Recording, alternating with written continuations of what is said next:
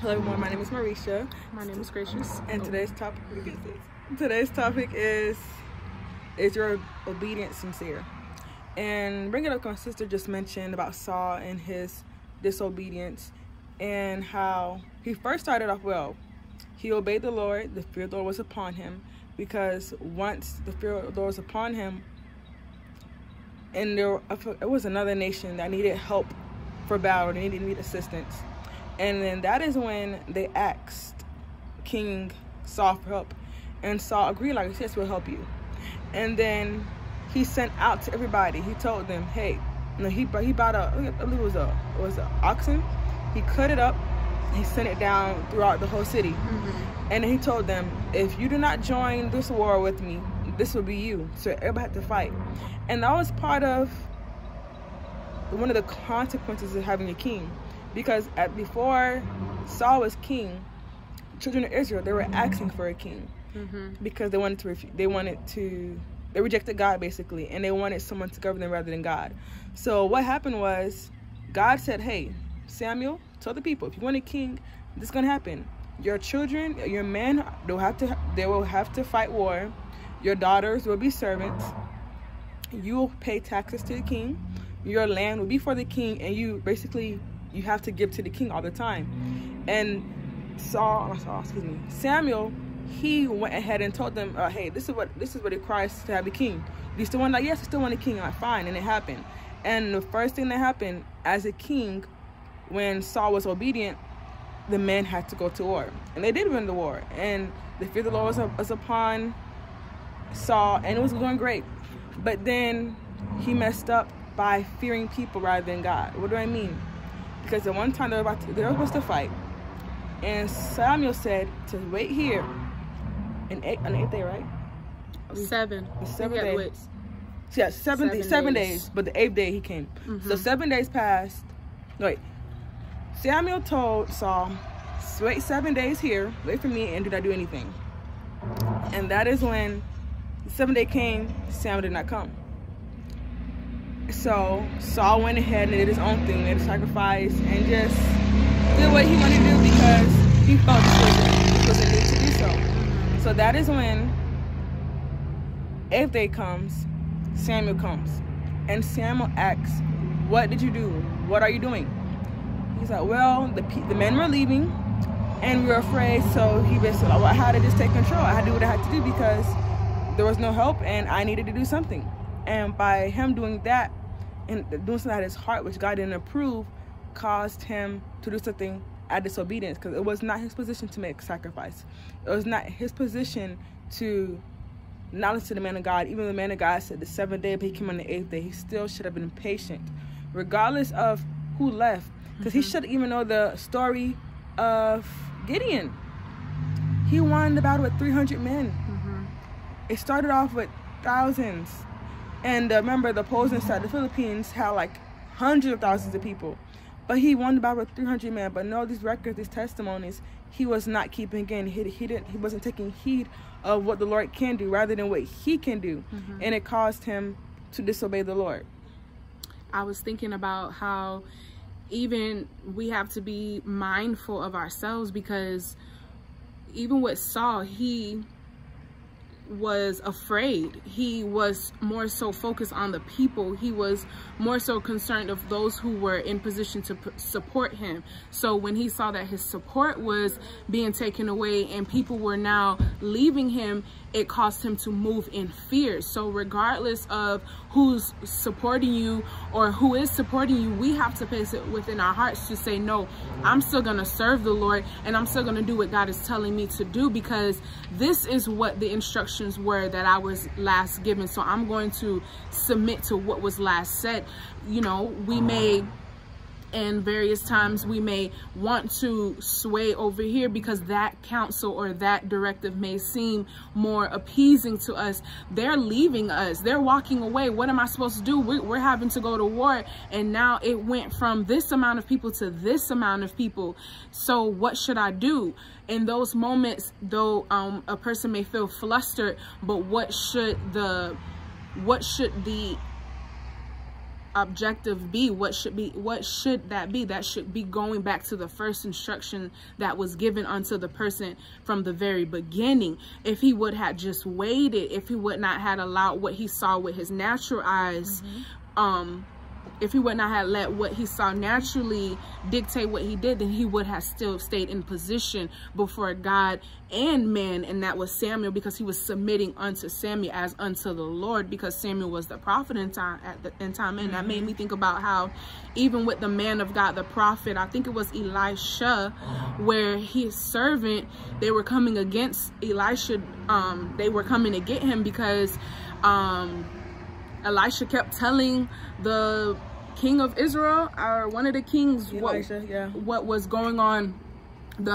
He kept telling the king what was okay. So there was one king was trying to go up against the children of Israel, and God kept revealing their plans to the prophet, and he kept telling the king what was going to happen, so they could not fall into the traps, to that snare of the plot of the enemy. So what happened was, okay, so, oh, they're gonna attack you from this way.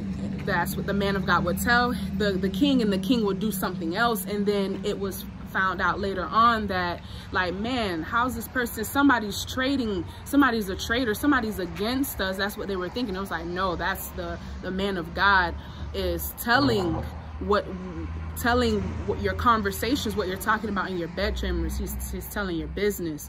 So he sent them to go get him, and Elisha's servant went out and he saw these hosts. And what was his response what was Elijah's response to his servant concerning that matter? He said, Lord, open his eyes to see that they're more with us than against us. So even in those situations, in order to not respond in fear or anxiety or the doubt and unbelief, rather than doing that, we need to position ourselves to see and hear from God's perspective concerning the matter. Because even David and his mighty men, they were supposed to be going to battle at the time, but they were supposed to be going to battle with the Philistines, but the Philistines said, no, we're not gonna, you guys can't come with us, because maybe in the midst of battle you guys might go back to submit to Saul, right, switch sides and go against us. So they go back, and when they went back to Ziklag, I believe that was the name of it, they found out that all of their possessions was taken and gone. So now it's time to go. Everybody's crying. They're now emotional to the point where they want to stone David's faithful men. Now they want to stone him because, you know, we're following you basically, and now you done got us put in position where all of our possessions are gone, our wives are gone, our kids are gone. We don't know what may be happening. I don't even know what is going on with my wife at the moment, and they're so overwhelmed. They want to kill David, stone him, but David encouraged himself in the Lord. He sought the Lord. So even in those moments, we have to go to the Lord, because if we don't do that, then we're going to act out in what our emotions and what we're seeing with our natural eyes. We're going to act out in those things, and that's going to cause us to step outside of the will of God, and then causes us to be out of position, and which will cause us to be judged from the Lord, because that's what happened with Saul. He stepped out of position because of his fears, because of what the people were doing, not understanding that he should have submitted to the order. So we have to grow in that. And I like how she brought up the point where they're ready to betray David. David is a mighty man of God. Remember the history of David. David kills 10,000, but Saul 1,000. So, and people left Saul's side to go on David's side. So these people are dedicated. These people are mighty men of war. These people are top-notch, as you call, killers. Like, hey, you want to get this job done? This is it. And those are the type of people that wanted to kill David. They had the opportunity, they had the heart just to kill people. But what happened? David, he encouraged himself in the Lord. And he prayed and asked the Lord, can he go? The Lord said yes. So he told the man, hey, let's go. Some of them were still emotionally weak. Like, well, fine, you guys stay here. Stay with the things, but we're going to go. And when they left, they were able to take the spoil of the people who stole their things, their wives, and the children back. So they came back and went home with more than what they really had. And what does that show? That shows faithfulness. Due to this faithfulness of David, God protect them. God spared them, their children and their wives and their belongings, and they got an abundance. So people want the abundance. People want their life to protect it and to be blessed. But your lifestyle is cursed. People are living more like Saul. Like, your obedience is not sincere to the Lord. You're ready just to let go and things bad happen. Yeah, at the moment, their wives and children are gone. They're ready just to kill David. Like, it's done. Like, we're done. It's over with. I'm done. Like, yeah, this Christian thing is too hard. I thought it was gonna be easy. Like, my mom died, my dad died, this happened, and people are talking bad about my faith, and this is discouraging. I can't even go shopping anymore because I'm a Christian. I need the mark of the beast. I need this. I can't have that. It's too much. I can't do it. Yeah, because you're looking at material things, temporary things, but the Lord is trying to shift our hearts unto things that are eternal, things that He is actually in control of. So it's a matter of trusting Him and giving your life to Him. So that means it requires repentance. Sincere repentance unto the Lord, meaning transformation in your life, where you are turning into light, where you are the light of the world, because you know the world is dark. And when you submit to God, the devil will flee. No, you submit to God, resist the devil, and the devil will flee. So that means it takes intentionality. Like, hey, I need to make a decision to obey God. I need to make a decision where my faith is great enough where I can agree with God, and I can live like a Christian, live how I'm supposed to be, and I can also please God. So if I'm pleasing God, God will protect me, He will prosper me, and He will purify me. So that means there's change has to happen while the Lord is blessing me and preparing me to do His work. Because He's not only blessing me so I can have things and be very knowledgeable in the Word and to be a powerful minister. Like, no. He's blessing you so you be equipped enough to bless others, to bring others into the kingdom. But people think, oh, that's not it. It's all about holding hands, youth retreat, couple retreat, children retreat, have fun, prayer warrior, sit down, write a book, devotionals, and it's all done. Like, no, this is a lifestyle, people.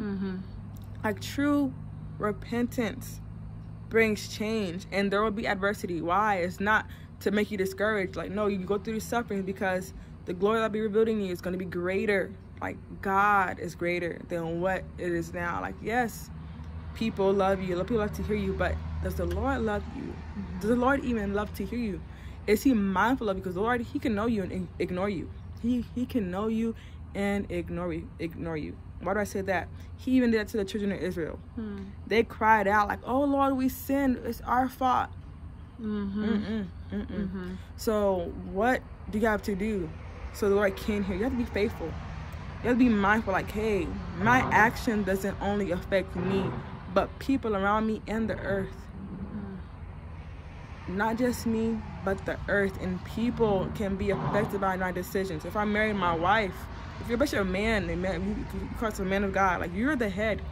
You cover your household. So the moment you let adultery come in your heart, look on another woman away sexually in your heart, or a man, because at times they're getting perverted, you look and ponder these, and we see the opposite gender, you are bringing perversion to your house. You're on social media on your phone and doing things, or whatever, evilness, perversion, murder, sexual, whatever, you opening that stuff into your home. And not just that, your physical home, but your body, because your body's temple of the Holy Spirit. And the Word of God says your eye needs to be single. So your eye's not single. You're looking at these evil things. Not only your home, your wife, your children are not open and exposed to that, but your heart, your life, your whole body. Like, this evil makes your whole body evil. That's why the Lord wants holiness. Because you are the temple of the Holy Ghost. So He wants good things to be out, not just evil all the time. Like, He wants trueness. He wants transformation. He wants the reality, because He's the truth. And once we submit to reality that He is God and He is Lord, and me surrendering, you're surrendering to Him and making a intentional decision to be like Him, then He can work in your world, and He can bring what, like as the prayer says, on earth as it is in heaven. Then that can manifest before your eyes. And that's where faith comes in. Believing in things you cannot see, hoping that this is going to happen, hoping that what you're living out and doing is going to happen. So that's why it produces obedience and hope. Amen. So our encouragement is to make sure your obedience is sincere, because if not, the Lord can reject you, just as He rejected the sons of Aaron. It was a strange fire. It came from their heart. Like, this seems like a good idea, we always do this, but no, there's order. There's a way that God wanted them to do it, but no, it seems like, it's modern, it's temporary. We gotta make the way to make the kids, the youth like it, make the people in the church like it. Yeah, you do these strange things, and now you wonder about this perversion in your church. Why are teenagers having babies? Why is the fornication amongst us? Why are our youth in prison? What is going on? Why, when they go to school and college, they come back atheists? What's really going on? Yeah, because you lack the power of God, and you lack the word of God in the churches. So once you submit to the word of God wholeheartedly, and there's power and there's the word, then you can effectively be a son of God and be his child, be a disciple, be a Christian. And if not, the Lord will not accept anything you have. So don't even expect your prayers to be answered. And the Lord talks about, if you read Proverbs, read Psalms, like, Lord does not answer prayers of the wicked, of liars, double tongue. No, the Lord will not listen to you. Like, he will not hearken, as I said, he will not listen to your prayers. It's evil. It's an abomination if you're an evil person, but yet you want God to answer your prayers. Like, that doesn't make sense. It does not make sense. So let that not be. I was thinking about, I did want to comment on something that you were saying. You were referencing how at some point God stopped delivering the children of Israel. I think that was in, multiple times. Okay, so I remember that they kept going into bondage because of their idolatry, because of their sin and their disobedience, and then they would remember the Lord in that, oh wait, he's our deliverer, so Jesus, God, calling on God to save them, and then God will save them. And he kept doing that, and at some point he stopped doing that. He had stopped doing that because God is not mocked. Whatever you sow, you're gonna reap. So it's not, I'm saying that because people can sin and just say, oh, I can just say I'm sorry, I can just repent, Lord forgive me, and then go back and do the same thing. Or I can commit this act of sin and then go to church and then just cry out to the Lord, and he's gonna deliver me, he's gonna remove all of these devils from me, he's gonna do all of these things for me, and then I'll be fine. And then later on down the line, a situation similar will begin to happen again, and then I'll just go back and do the same thing. It's all great, right? Lord, you're gonna deliver me, right? No, that's not the case, because at some point we have to acknowledge that what that specific report in the Bible is talking about is how God is not going to always do that for a person, because there's a time in the space in that, yes, some of us may need to repeat a matter, because in every situation every sinful situation, every situation that we may find ourselves in, God could be pulling back layers of unrighteousness and ungodliness. And we know that that's happening because the person becomes wiser. They begin to understand, like, okay, no, this is bad, this is wrong, and then they may fall into it again. But the outcome of it is I'm learning, I'm seeing my ways that are not pleasing before the Lord, and then there's that final breakthrough where they may experience it again. They may fall into that same sin or that same mentality way of thinking, and then God strongly delivers that person to where he seals the door and he shuts that person. He never allows that person to go off and commit that sin to that degree anymore. But then you have those who sin and then they just keep doing it repetitively. Those are the ones that God kind of shuts that door, and he's doing it for two reasons: because he's not trying to make a people spoil, and he's not trying to, he's holy, and he's just in everything that he's doing. So he's not a God that you can mock in that way, in that I can just do wrong and just say I'm sorry. Like, no, that's not how this works. A good father, he chastens his sons, and if you are without chastisement, then are you bastards? So God does that because he's trying to perfect us, in that you need to understand that every time you sin is not just a matter of I'm gonna sin and then say I'm sorry and then go back and do it again. Like no, you need to learn. You need to learn to do well. You need to learn how to do well. You need to understand that what you're doing is wrong, and I need you to do it my way. So I thought about that when you brought that up. So that's what I wanted to say. So yeah, so this video today is to encourage you to be obedient, to make sure it's sincere.